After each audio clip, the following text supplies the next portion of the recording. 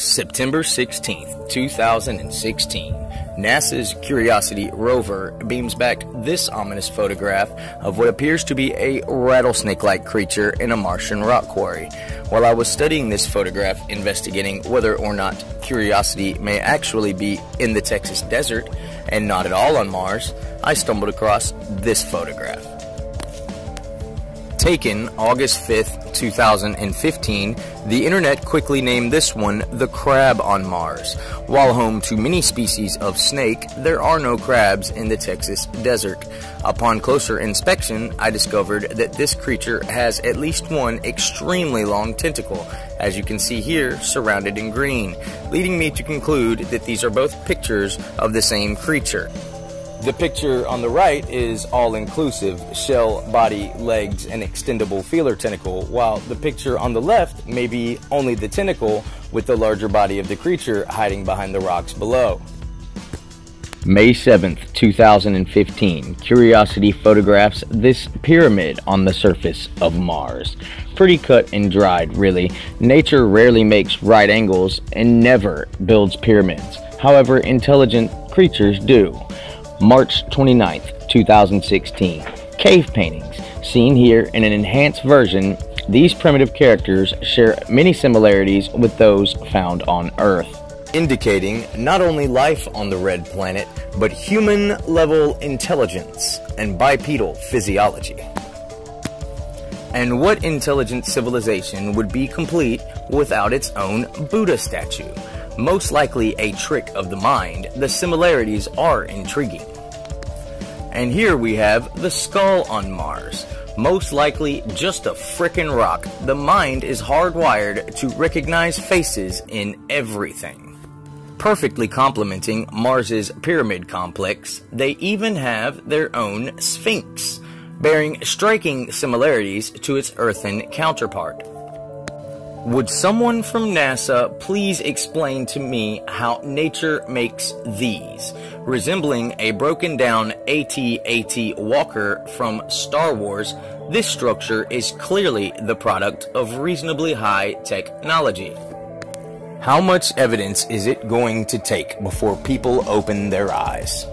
Every day, new information comes out suggesting that our own solar system is teeming with intelligent life. The idea that any aliens coming here would have to be hundreds or even thousands of years ahead of us technologically is quickly disintegrating. I have made the case time and time again that most of the so-called aliens seen visiting our planet are only slightly more technologically advanced than we are.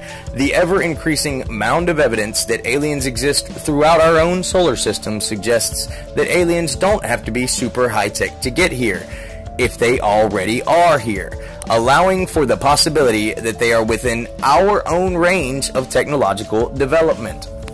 Running parallel to my own low-tech locality of aliens theory, consider our own understanding of the path of evolution that human intelligence has taken on Earth.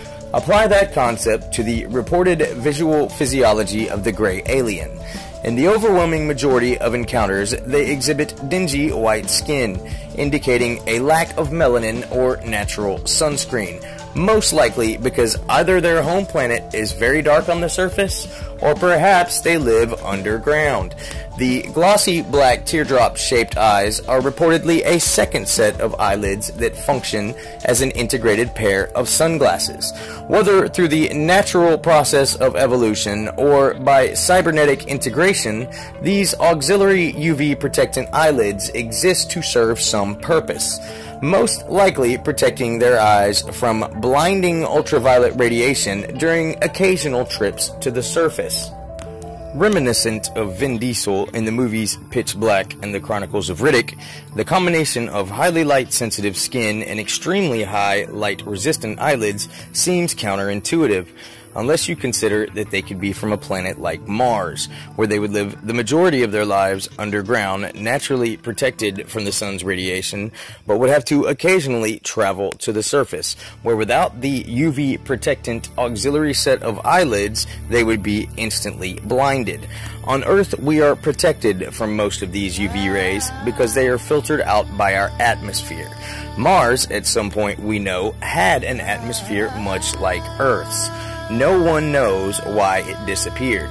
The geologic feature on the surface of Mars, known as the Valles Marineris, is so large that it could not be created from any known geologic process.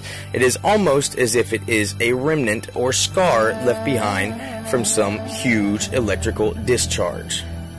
Resembling that of a hyper-advanced, weaponized version of the HARP technology that we are experimenting with now, right here on Earth, a super-amplified version of HARP, or High-Frequency Advanced Auroral Research Program, if deployed, could result in the complete flash evaporation of a planet's atmosphere, leaving a surface feature resembling that of the Valles Marineris. If this were to happen here on Earth, the contingency plan that exists under the Department of Defense states that humans would go underground, as they would be naturally protected from the lethal levels of solar radiation bombarding the surface.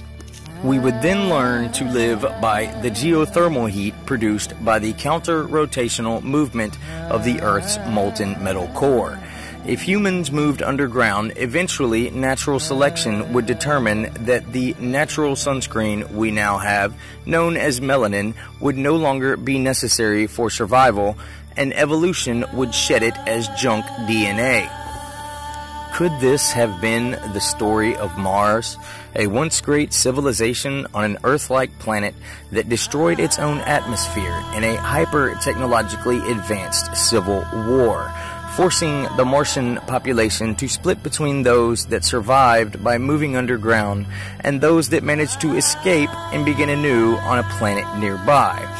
Could this mean that not only is this the story of the Martian people, but our story as well, shedding light on the eerily similar physiological characteristics that we humans and gray aliens share? Perhaps these next-door neighbors of ours that we all know as gray aliens are not aliens at all, but our own flesh and blood, the ancestors of our ancestors.